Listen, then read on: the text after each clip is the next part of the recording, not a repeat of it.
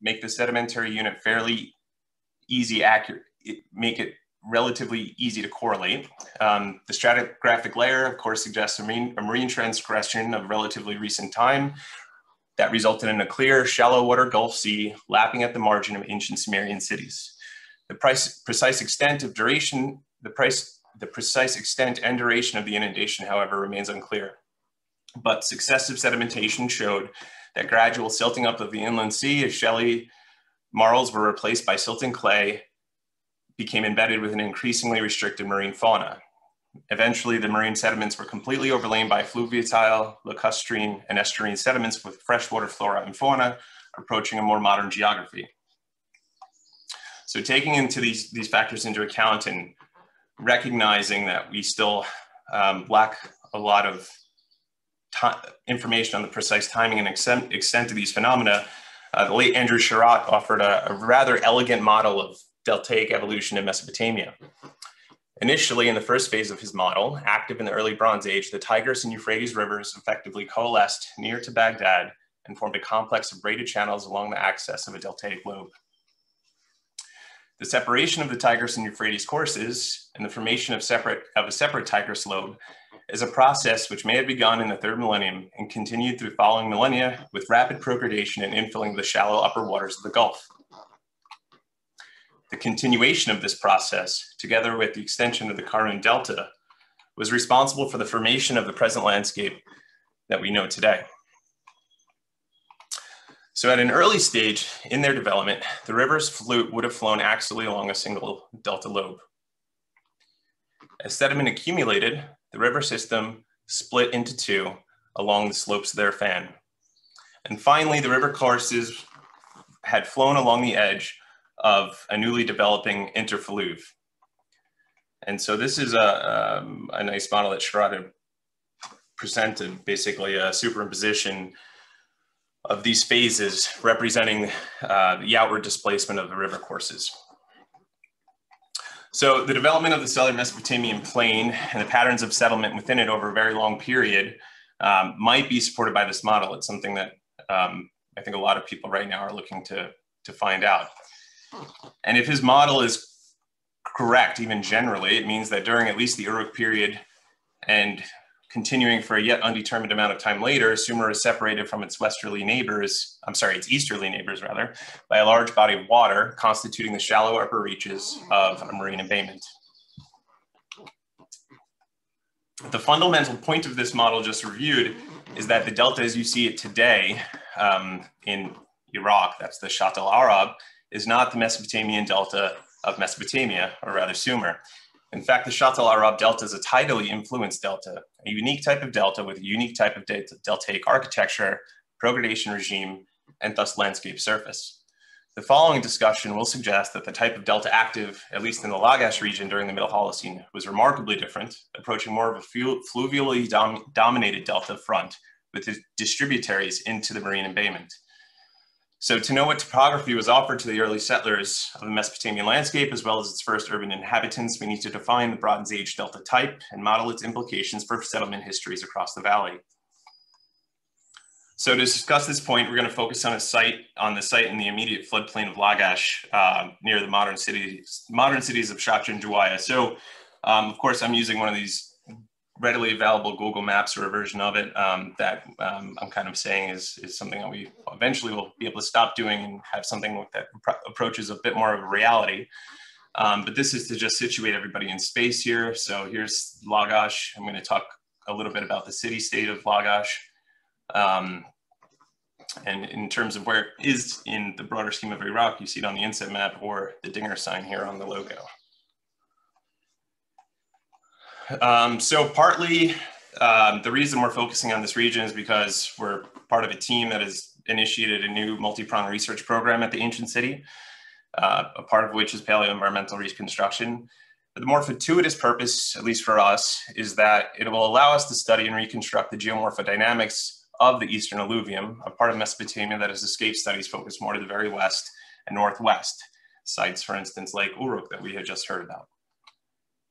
So today, this area is dominated by the Shatt al-Arab, a branch of the Tigris, that comes down from all high. But as you can see in these diagrams, the Tigris and Euphrates today form separate lacustrine, they're intercontinental deltas, which is fairly unusual in itself, of greatly diminished strength, partly because of upstream damming, as well as evapotranspiration, irrigation, and the general absorption of the waters into the various marshes and wetlands. But even so, the architecture of these two deltas are very, very distinct. And you can see in terms of anastomosis and distributary channels, the Tigris and the Euphrates present a very different topography. So areas especially vulnerable to river revulsion here tend to be at the head of the plains, such as in the region of Sippar, where there is a really abrupt change in ground gradient, and then areas near the head of the Gulf, where rising seas decreased, at least in antiquity, river channel slopes to really promote and encourage channel aggradation and even to help them to surpass avulsion thresholds. So this is a schematic figure from Tony Wilkinson's sort of Landscapes of the Near East book. And what he's trying to show here, and he's matching his data with some of the geomorphological work that had been done by the Belgians a bit farther north, that, you know, there are two main sequences with respects to the fluvial geomorphology. There's sort of an Ubaid-Uruk morphology, and then there's a really abrupt switch right before the early dynastic period. And then that early dynastic morphology kind of continues up until the Sasanian period when things really start to change. But ultimately in the Ubaid-Uruk period, you're dealing with a much lower energy environment. This is not surprising, you know, given all the a lot of the recent theoretical underpinnings of sort of wetlands and their relationship to Ubaid and Uruk societies. But what is interesting is that we find this both, again, up in Sippar where the Belgians are working, or at Tel Hubba, and then farther in Nippur. And then if we're going to move a bit farther south, here, this is coming from, you know, data collected during Adams's magisterial surveys, where he traced a river course to the north and northeast of Adab. And basically, he theorized based on channel sinuosity that this course, which was active primarily in the Ubaid through late Uruk period, it lasted a little into the Jimnet Nasser, but died out thereafter, basically emptied into a very large standing body of water. And he would even go on to possibly to suggest that that possibly would have been a marine embayment. And here's just a quick slide of Adab. And for the purposes of this talk, Adab's relationship to the city-state of Lagash. So one of the wonderful parts of this conference is having our colleagues in GeoServe present and in conversation with us. They've been really making available a lot of data recently from great work that was happening in the late 1970s that was unable to be published throughout the war years. And they're making that information public. So what we have here is a very large cross-section of the Mesopotamian plain. And this is actually critical for a few reasons. The first part of this I want to point out. So this area of the plain that I'm talking about, or that Adams had pointed out may have contained a marine embayment, is trending east toward the Amara region. And so that Hamar formation that we discussed earlier, part of the 1979-1980 GeoServe drilling work, they were able to peg this in this vicinity. And then a few other things I'm going to point out as we go through this. So Akrawi, who many of you may be familiar with, and that his data served as the basis for a lot of Jenny Pornell's work, his boring locations and some additional sedimentological data that he did not have access to actually come out in this. And we're actually able to correlate that work through a key that has recently been published by the Iraqis. But what I briefly wanted to show you with this slide is this Hamar layer here. And so this figure, which I had shown you, earlier, coming from Akrawi's work, presents an isometric view of the Mesopotamian plain. So A is Amara, C is Nasiriyah, B, incredibly, is just 6 kilometers from the site of Lagash. These are relatively deep bores conducted under pretty overall good circumstances in terms of getting good control on the sedimentological data. So here's the site of Lagash. Here is borehole B, which again was taken in 1979, 1980. So Akrawi got very good data for borehole C, which was taken not far from the site of Ur, collected just outside of Nasiriyah. And in this, he was able to date a transgression level to the 6th millennium BP. So borehole B, unfortunately, he wasn't able to, he didn't publish the log. I'm not sure of the circumstances behind that, but he did conduct some chemostratigraphy and radiometric analysis on that log. And what he was able to show was, first and foremost, this was a particularly organic rich, or there were organic rich layers in this sediment hole. And so upwards of 12 meters in depth, representing a transitional zone between an older fluvial unit and a brackish marine unit, which he pegs as an ancient marker lake. So the borehole's geochemistry indicated and this was pre-transgressional, so a pre-transgressional lacustrine marsh sedimentology. And of course, what you can interpret that as is that Lagash, from a sort of floodplain perspective, was dominated by wetlands from roughly 9,000 years BP until it was then overlain by a transgression, which he then dates from this same borehole at some time in the 6th or 5th millennium. I just also want to briefly note that the resulting dates of the organic rich samples that came from this kind of show 2 different important points. One, which you might expect, is that the dates are older with depth. That's not always the case in a highly fluvially reworked environment like this, but just to kind of give you a little more confidence in his data. But also within the same borehole, the age differences were quite visible even within sub-meter ranges. So then there's 2 other important points to be made here by his study. So the first relates to subsidence more generally, which is a topic of conversation. Obviously, Dr. Bada brought this up earlier, and this was has been a real source of contention, first really introduced by Lees and Falcon, and part of the conversation that continues until today. Well, he found through analyzing compaction rates that subsidence in this part of the plain, not in the Lagash territory, but from Nasiriyah and then farther south, coming into D and E, subsidence had not really been a factor. But also that the organics that he was dating, and this is true across all of the boreholes, is that they indicated, he's dating basically peat-like substances. So in this environment, you don't have true peat, but you have highly carbaceous samples that formed under very specific conditions that were deficient in oxygen and then quickly covered by other sediment. So he basically goes on to discuss that the peat-like sedimentation really took place across the plain just prior to the Holocene marine transgression, and that all of these sort of peat-like surfaces are situated just below that brackish marine unit.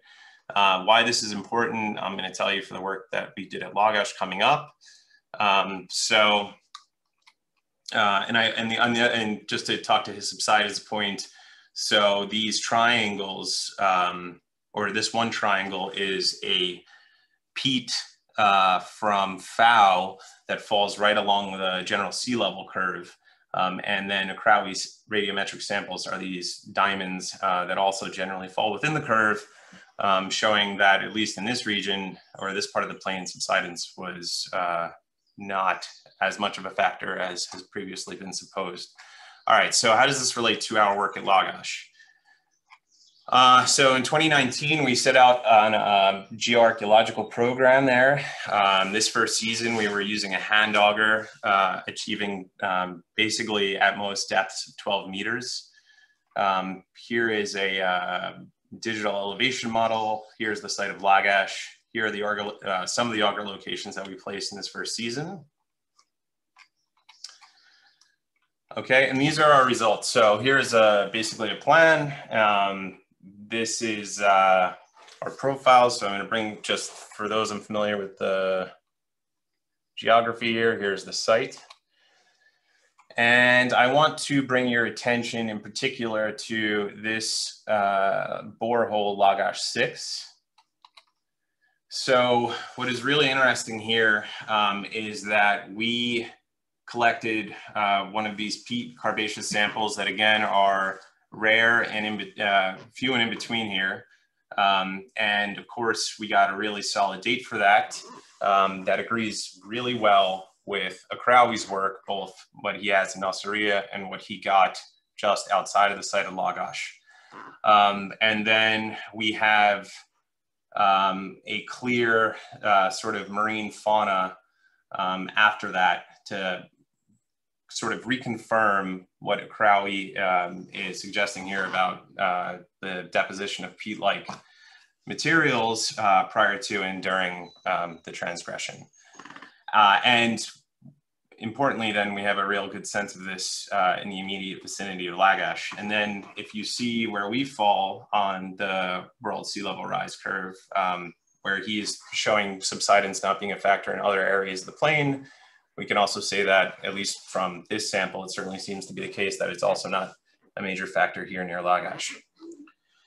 So I say this, this is sort of a reconstructed map of some fairly recently released radiocarbon dates based on shell.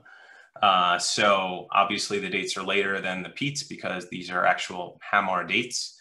But I do this to kind of show that these dates fall in line with the other much earlier released dates and some other dates that we're getting out at Lagash that, you know, the sort of the timing is really no longer a question. The if and when, it's now getting to the sort of this precise spatial parameters and when it receded. And so now I just kind of want to briefly talk about this in terms of Lagash as a city-state, what we know historically. So Caraway has some really great discussions on different settlement types in the area, from marsh settlements to steppe settlements to river settlements, and how through time there is a clear transition from, or there's a clear decrease in marsh settlements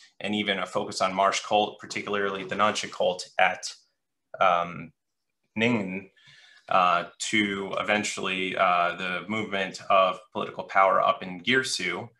And what is interesting is, you know, if you look at, so Jakobsen completed a survey in this area in 1969, and he found a number of early dynastic sites, very, very different from what, you know, Adams found in his surveys in the Uruk area, in the central area. If you look at this map, this was provided to me by Jenny. This came from Kappa Consulting Engineers. It was a really highly detailed topographic survey in the Lagash, sort of the Garaf irrigation zone in the 1950s, where, you know, if you remember the slide earlier where there's very slow grade down, once you get this far, there's not a lot of change in topography. Everything's relatively flat. There actually is a really low dip here in this area. which on Jakobsen's map is called the Shatt el-Qadr, which is actually not the Shatt el-Qadr. It's the Shatt al. It's the translation is Green River, basically. And so I'm sorry. Thank you very much. And it's sort of like legendary with the people that live there, how, you know, for the longest time, this was like a very rich agricultural region. The waters ran green, which is how it got its name, but that it was eventually drained due to, I think, in World War I. But in terms of settlement out here today, it's only Islamic. There is absolutely nothing that dates predates the Islamic period. And so, and if you look at the topographic maps, I mean, so you're coming up farther north than here, here's Adab, Adams's, you know, proposed entrance to an embayment is up here. I mean, it makes perfect sense that this would have been an embayment in antiquity. And the question is, you know, exactly how long did it last for? And that's something that we're going to have to target in future seasons. But just in conclusion, you know, I want to point out so that our work is basically reinforcing the Crowley's radiometric data, which is important because there's actually a lot there. And it's good to know that it is applicable today. We seemingly hit a pre-Hamar formation surface, which is really helpful, and that's coming right before some clear Hamar fauna. We have good dates for that, and because our data are fitting generally on the C curve, we're also in increasing agreement with a number of scholars, not just a Crowley, that subsidence in this part of the plain is not much of a factor. And then there's just general topographical considerations that do strengthen this idea of a sort of leg of the Gulf that is sort of forming an upper sea in the lower sea in this area. And so with that, I'd just like to thank you for your attention, and thank you again for giving us the opportunity to present our results.